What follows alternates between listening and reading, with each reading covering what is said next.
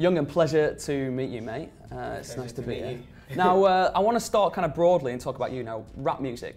Yeah. I think there's an argument to be made that rap music's the most personal music you can make. I mean, it's not just about how you feel, but it's about who you are, what kind of message you have, what you want to say. So, in the broadest terms, like, who is Yungen? Like, what have you got to say? Do you know what? I'm probably a normal person, just a normal guy, man. I like to talk about like just reality. Do you know what I mean? Like, I feel like when you're a rapper, a lot of people think it's glitz and glam. Do you know what I mean? And just chains and clubs and bottles and girls. But I like to I'm normal. Do you know what I mean? I just try to just stress that to everyone. Yeah. And the new single, Take My Number, has blown up. Now online, I think you've got like 1.5 million views already. Yeah. I saw an acoustic version of it earlier and that had like 300,000. It's doing well. Yeah, people are receptive to it. You must be pretty pleased that it's blowing up like it is. Very happy, and it's a song that I really love. Do you know what I mean? And I feel that that means more to me. Like, for it to be a song that I really, really, really wanted to go with, and it's doing so well, yeah. And just to be clear, is it a song about chatting up someone else's missus? Or is there something else to it than that?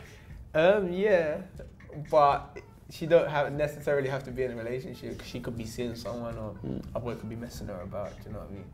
No, the kind of rap that you'd fall into, you do a few different things, but I suppose grime is the big resurgence of rap at the moment in Britain. Skepta, Captain Conan, even Craig David's having a dabble. We would have seen that happen in the last few years. Craig David, the legend. What is it, do you think, about that kind of rap that sets it apart from other kind of rap, and why do you think people are being so receptive to it now? Do you know what I think is very British? I think it's very British. I feel like, for example, like when we make hip hop and it sounds a bit American influenced, the Americans don't really connect to it because it's like that's our music.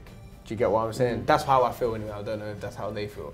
But I think with grime, it's proper British, do you know what I mean? It's proper our own identity. Like, if you hear a grime beat, you know that's a grime beat. Do you know what I mean? And you expect to hear a UK voice on it or a British voice on it. So yeah, that's why I think we're doing so well. It's been not without its kind of controversy over the last year, but mostly in the way that it's been ignored by some sections of the music industry in Britain. You're already a Mobo winner, but of course last year it seemed to be overlooked at the Brit Awards, which is our big, that's our time to say this is British, this is what we're celebrating. What are your thoughts on that? Do you think it's just a matter of time, or do you think the artists need to get bigger, or what? Because it seems to be everywhere. Yeah, I feel like, I think it's just timing, man. Like, a lot of the time it takes people a while to click onto things.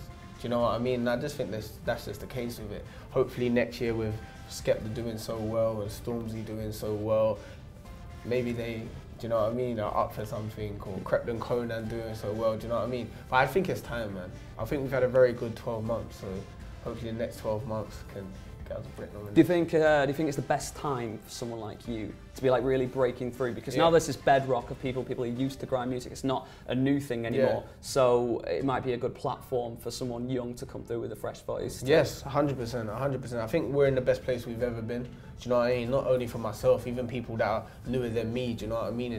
And with YouTube as well now, it's so easy for someone to create a buzz and create a career. Do you know what I mean? So yeah.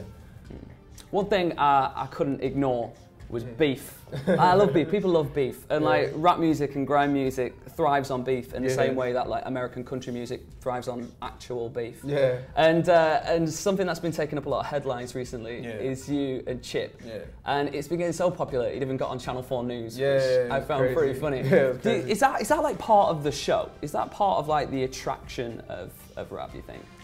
Yeah, I think that's what excites people the most. Do you know what I mean? If you say, oh, I'm dropping a single on Friday, people will be excited, but they'll be more excited for you to be dropping a diss record on Friday. Do you know what I mean? But they won't necessarily buy your diss record, but they just want to see the drama, and I think that's across the whole board. I even feel like that's in American hip hop. Do you know what I mean? When I remember when 50 Cent and Ja Rule was going at it, like it was like the biggest thing ever. Do you know what I mean? But yeah, I think beef gets a lot of people excited. It's like it's healthy for the industry. It sets rap apart as well. Yeah. Because it adds a dimension that people don't usually have. I've mentioned it already, how it's the most personal kind of form of music. You're not just talking about how you feel, but being able to call people out. It's a sort of test of wits that I think a lot of fans like to see. And it's very competitive. Do you know what I mean? It's when you have to show how good you really are. So, yeah. Now, since you've started blowing up, since the last couple of tracks getting millions of views online, you know, you're getting a lot of heat on social media. I set our Twitter experts at this earlier. I say Twitter experts, it's just my mate Trim in the office, he's our social media guy. And you seemingly have like close to 100,000 followers on Twitter. Now with great Twitter following comes great responsibility. But you've also got kind of the pick of the bunch. So, one thing you picked out is that there's a few like cryptic messages on here that would suggest maybe didn't come from a man who's got the pick of his bunch at the moment. Alright, let me read this out. This is from your Twitter account. What makes you special is that you're nothing like these other girls. Okay, it could mean anything.